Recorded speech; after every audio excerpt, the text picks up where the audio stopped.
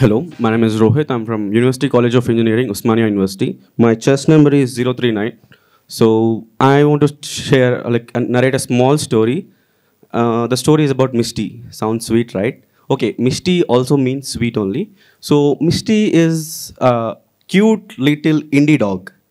So I met Misty when he was like 3 weeks or probably a month old in a helpless situation because I got to see Misty in the night 11 p.m. and he was barking at the same time weeping.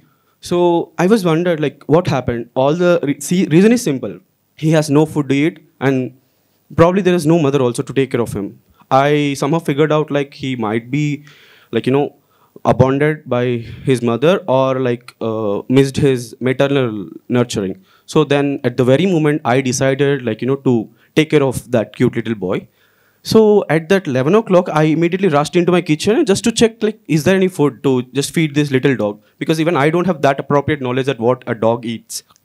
I just Googled and whatever possible. There's nothing left in my kitchen that day. So I immediately cooked rice. So what the Google search told that to cook and like mash the rice and feed it.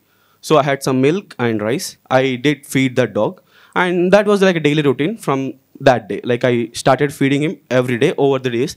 And our bond like got strengthened. Though I didn't adopt him completely, he was like in my house premises. That's it. So one fine day, it was like as a daily routine, I was feeding him. And I was like just rubbing his stomach to comfort him. And suddenly there was a female dog who was staring at Misty. And Misty was like, giving sharp looks. While eating, he was barking, weeping, like the same he did. And that time I realized that's Misty's mother. He immediately ran to his mother.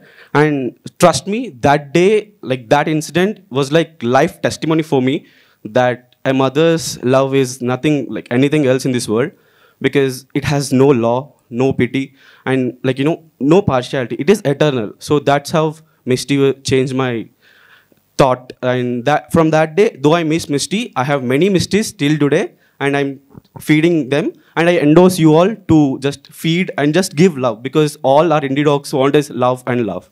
Thank you.